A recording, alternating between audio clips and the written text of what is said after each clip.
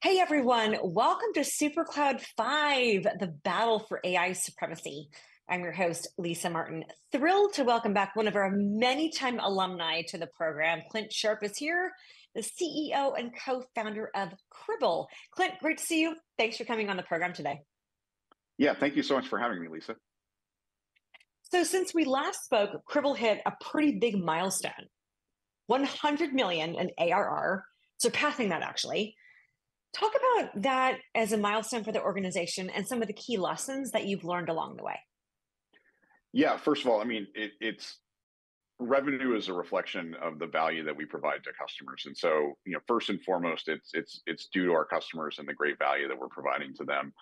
We're one of the fastest growing companies in infrastructure software for that reason.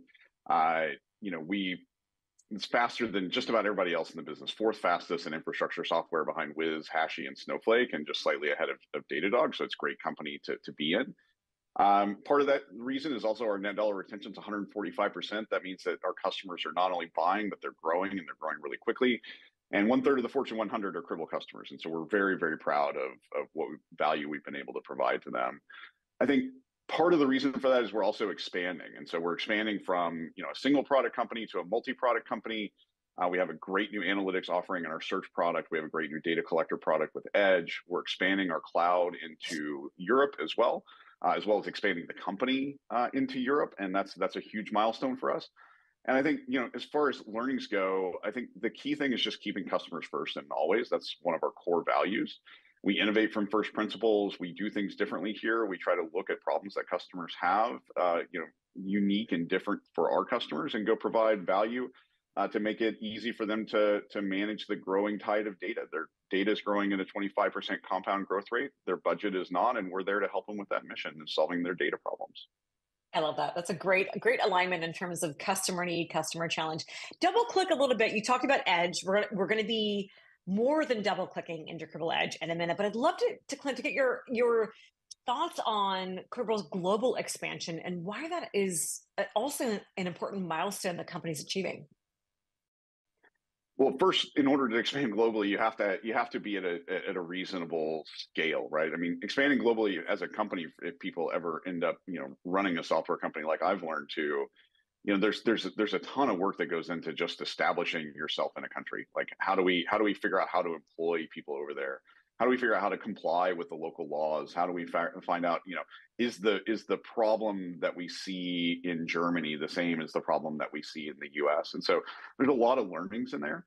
And then also expanding, since we are a SaaS company, and expanding the product into Europe, requires more, a lot of technical work behind the scenes to expand to multiple regions and expand into those territories. And I think we're providing, I think the problems that we see in EMEA are very, very similar to the problems we see in the US. They have data growth problems just like everybody else, but they also have a lot of data residency challenges and data sovereignty challenges that we're also helping them to address. And I think that's a unique set of problems that we're helping them address over there. Well, as you mentioned, Clint, that the expansion is a multifaceted task and really initiative for any organization to take on. It's complex. Congratulations on the work that you guys have done so far. I'm sure the customers are very much appreciative of the efforts, the ongoing efforts to do that. I'd love for the audience to understand, speaking of expansion and transitions, Cribl's a transition from an observability pipeline company to a data engine for IT and security. That's a big transition.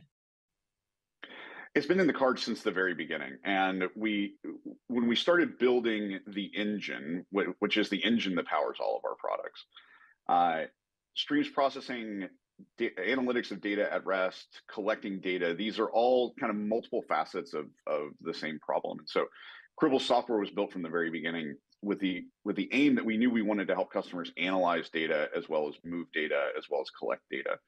And so the positioning update is really recognizing our transition into a multi-product company. We started with Cribl Stream. That's where we make most of our money today. It is a pipeline, a telemetry router. It allows you to decouple sources and destinations and get data into wherever you want. We expanded with Edge to be able to move the ability to route data to multiple places right at the collector and manage thousands and thousands of collectors centrally. So that's a core value proposition. And we're super excited about our search product. We got more to talk about that on this interview today. The search product is the first search in place analytics solution that gives you the ability to analyze machine data, telemetry data, all types of classes of data that IT and security have, no matter where that is. It could be in your existing solutions, could be in your existing indexing solutions, it could be in a data lake. And that's where we're seeing the biggest opportunity is customers want to store petabytes up to exabytes of data cheaply in the cloud, in object storage. And so we're giving them the ability to analyze massive amounts of data at rest very cost effectively, because again, their data is growing so rapidly and their budget is not growing so rapidly that they're having to come up with a portfolio of ways of managing this data at rest, and search is really aimed at helping them solve that problem. Can you talk a little bit more, Clint, about how customers are influential in the direction that Cribl is going and some of the decisions that it's making from a search perspective, for example? I imagine you guys are lockstep with customers, helping you really kind of define the direction.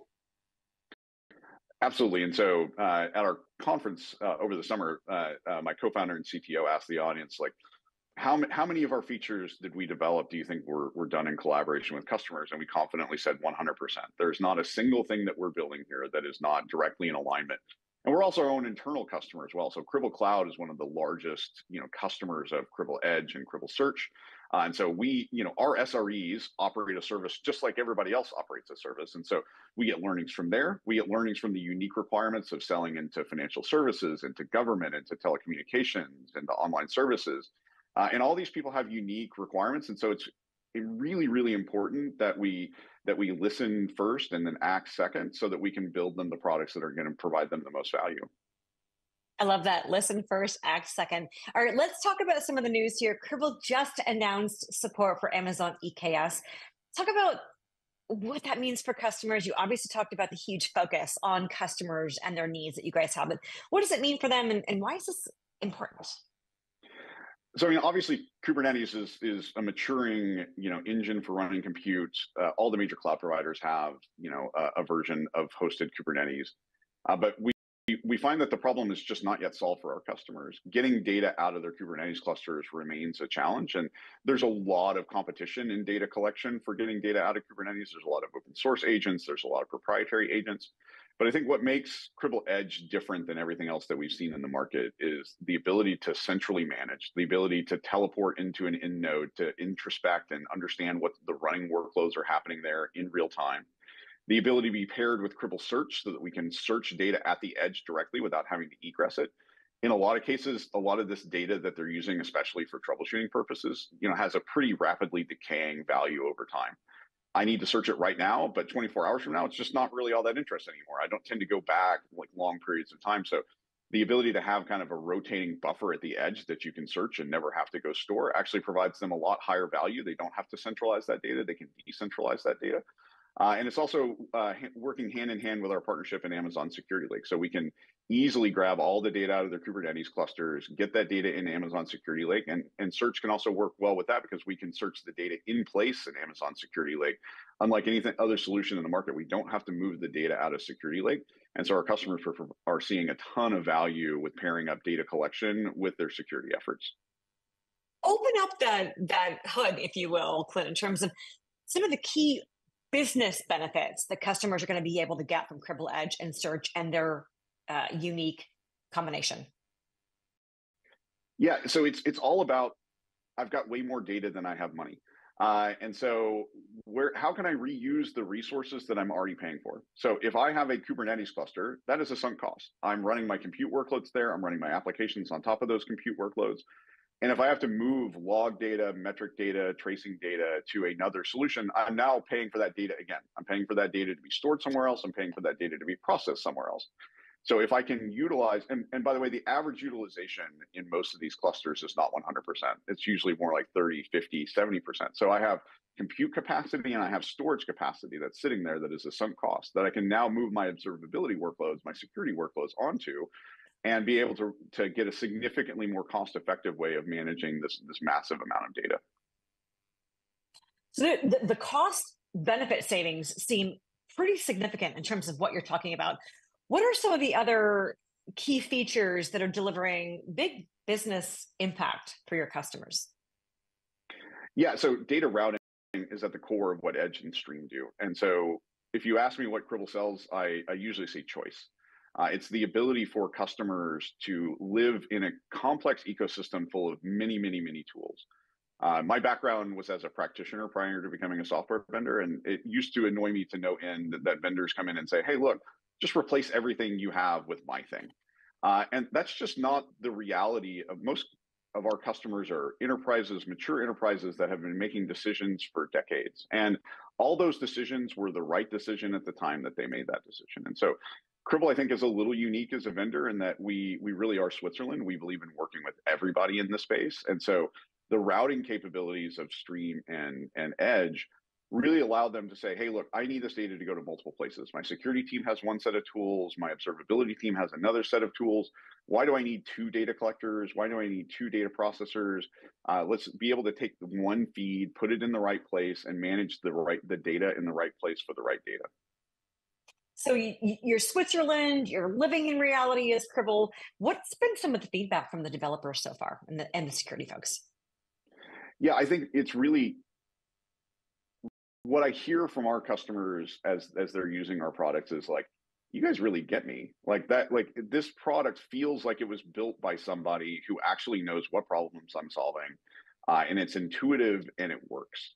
And that delights me to no end because I use the products. Everybody at the company who's technical in some way uses the products. The majority of our company internally has taken our own education.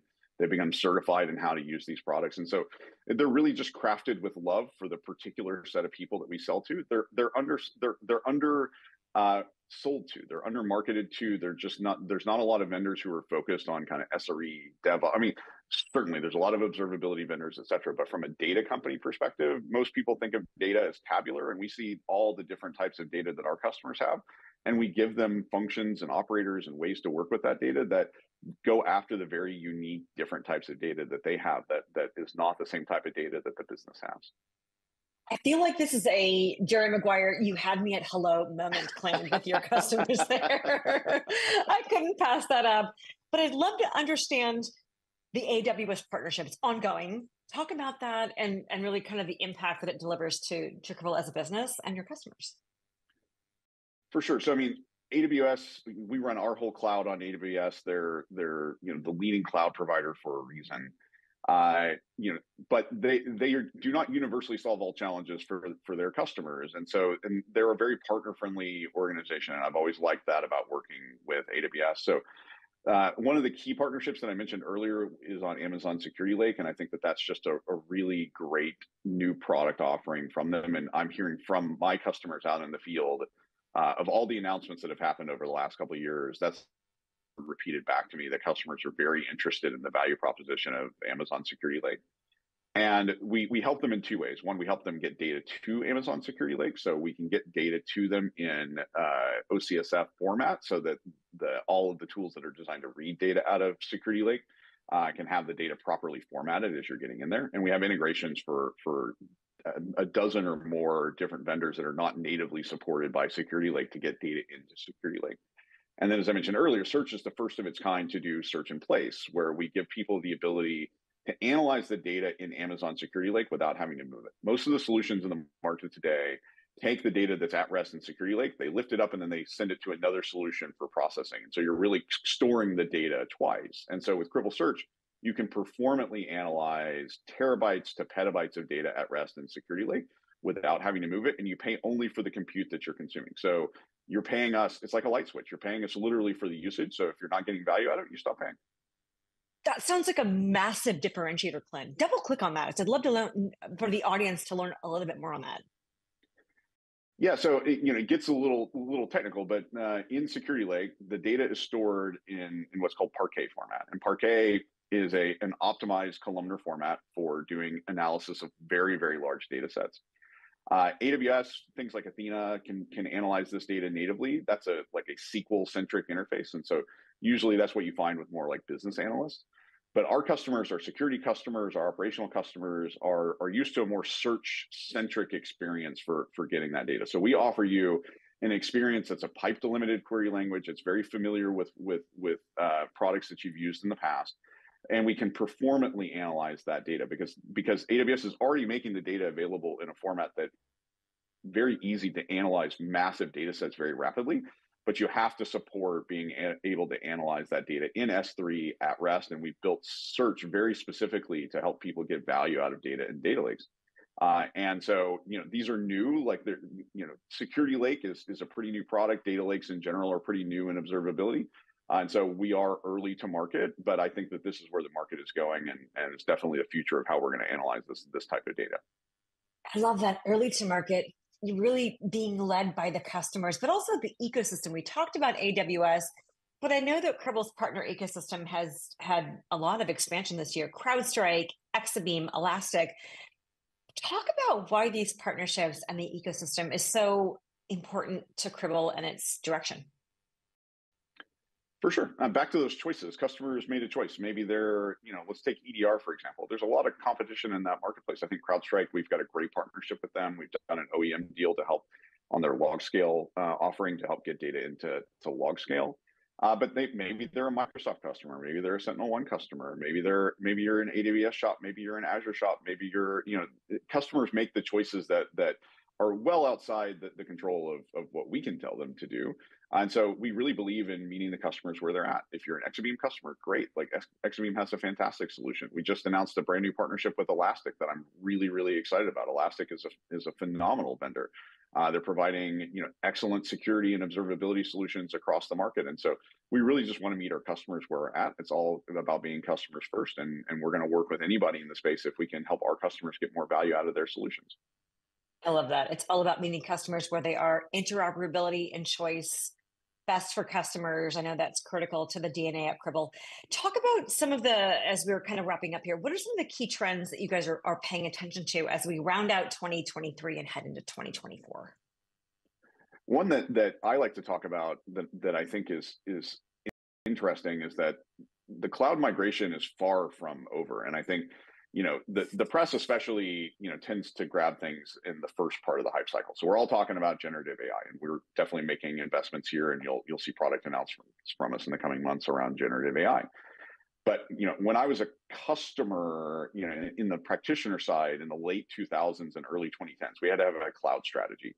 Those companies that were starting to talk about cloud strategy in the early 2010s are just now starting to actually move to cloud. And so we're seeing very large institutions, which were staunchly on-premises institutions, saying like, okay, nope, now's the time. Like, we're actually going to go to cloud.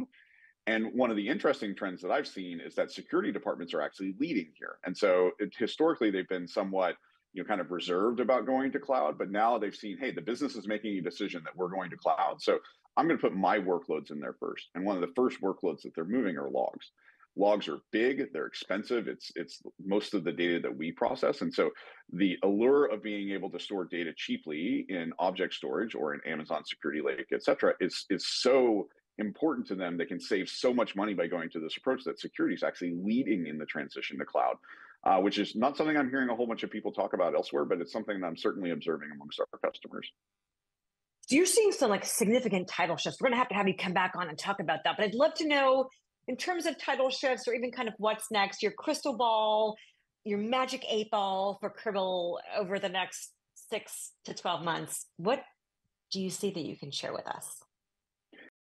Yeah, so I mean, as I mentioned, search what is early to market, and it's in our cloud product. It's available in a consumption model, working to get as many people. We have a free tier, by the way. So anybody who thinks this is interesting and what I'm talking about, you can go to cribl.cloud, you can sign up. And driving adoption of our cloud products, of our search products, our international expansion. We've kind of laid all this groundwork. Now it's time for us to really go out and take it to market, get customers on that product, get them talking about it, getting them talking to other customers and talking about all the value that they're getting out of there. And any developer, any end user who thinks that analyzing data at rest in S3, analyzing data at the edge sounds interesting, I encourage them to go, sign up for a free tier and get some value. I love this. Clint, thank you so much for joining us on the program, talking about Cribl, its evolution, Cribl Edge, Cribl Search, what you're doing to really meet customers where they are and help them solve problems. Thank you so much for joining us once again on theCUBE. We appreciate your insights and your time. Thanks, Lisa. It was a pleasure, and I had so much fun. Absolute pleasure. We want to thank you for watching Supercloud 5, the Battle for AI Supremacy. We'll see you next.